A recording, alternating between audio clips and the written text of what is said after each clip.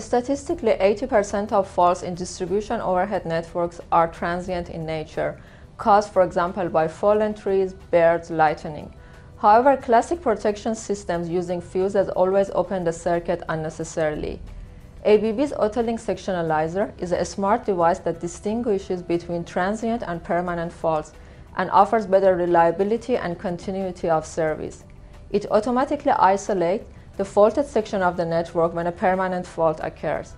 If a temporary fault occurs, the AutoLink allows the upstream recloser or breaker to clear the fault without interrupting the circuit. It is a simple and economic solution for medium voltage overhead line sectionalizing, which contributes to creating a smart grid.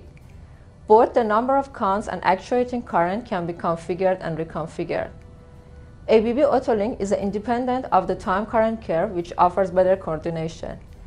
And after its operation, there is no need to replace the tripping device, so repositioning the unit after a permanent fault is quicker and more efficient.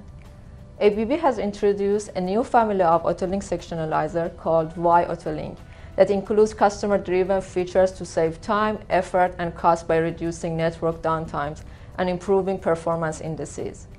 The WiAutolink sectionalizer enables customers to configure the actuating current and number of cons through an embedded USB port, providing flexibility to the users.